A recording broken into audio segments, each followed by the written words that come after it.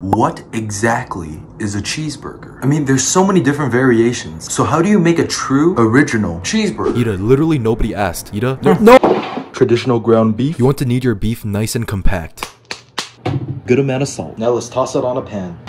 Chunk of butter. Place your patty on there. Add a nice piece of yellow plastic on top of your patty. Close the lid and just let it steam. And would you look at that? She a beauty, eh? 2 leaves of lettuce, stack them together. Roll it up. Fold. Green onions, fold it.